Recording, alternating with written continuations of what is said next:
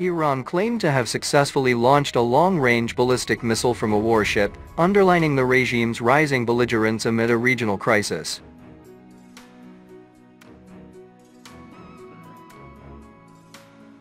Nowhere is safe for those powers who seek to threaten our security, IRGC Commander Hossein Salami said in a thinly veiled threat to the United States and its allies, suggesting that Iran's ocean liners can get within range of any target. Tasnim News released videos showing the launch of a missile from the deck of a vessel. However, the type of the missile has not yet been verified. If true that a long-range ballistic missile was fired from a vessel, it would mark a significant moment, since Iran has always maintained that its military posture is purely defensive. But boasting about warships appearing at any spot in the oceans with long-range missiles is not.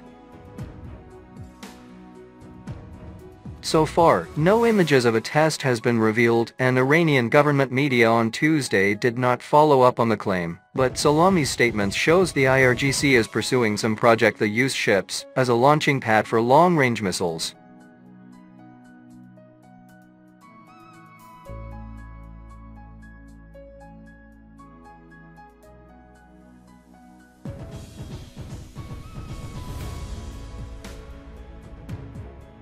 In the last few years, Iran has moved from a largely subdued, albeit disgruntled, regional power to one constantly flexing its muscles and daring confrontation, probably because it knows it will not get one. Far more worrying than an unverified missile launch, however, and far more telling in terms of Iran's growing belligerence, is Iran's nuclear program. On Monday, not long before Salami claimed a new missile test, Iran's former head of atomic energy organizations signaled that his country was closer than ever to a nuclear weapon.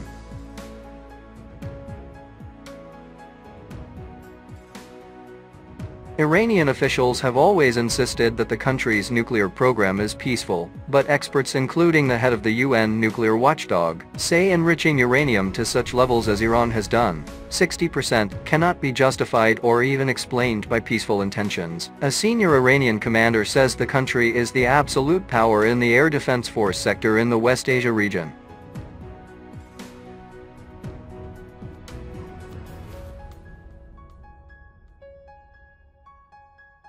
It is an undeniable fact when we say that we are the absolute power of air defense in the region and have say in it in the world, commander of the Iranian Army's Air Defense Force, Brigadier General Elreza Sabahifard said on Wednesday. He added that enemies are well aware that Iran is not dependent on any country and is in possession of equipment completely designed and manufactured by Iranian experts. He emphasized that the 8-year war imposed by Iraq on the country in the 1980s and an order by leader of the Islamic Revolution Ayatollah Sayyid Ali Khamenei on the need for the country to boost its power, all contributed to promotion of defense capabilities. Sabahifard reiterated that the Iranian Army's Air Defense Force is currently in its best condition to defend the country. Iran stands ready to target enemies and fire its missiles at them if deemed necessary, the senior commander said. In recent years, Iranian military experts and engineers have made remarkable breakthroughs in manufacturing a broad range of indigenous equipment, making the armed forces self-sufficient.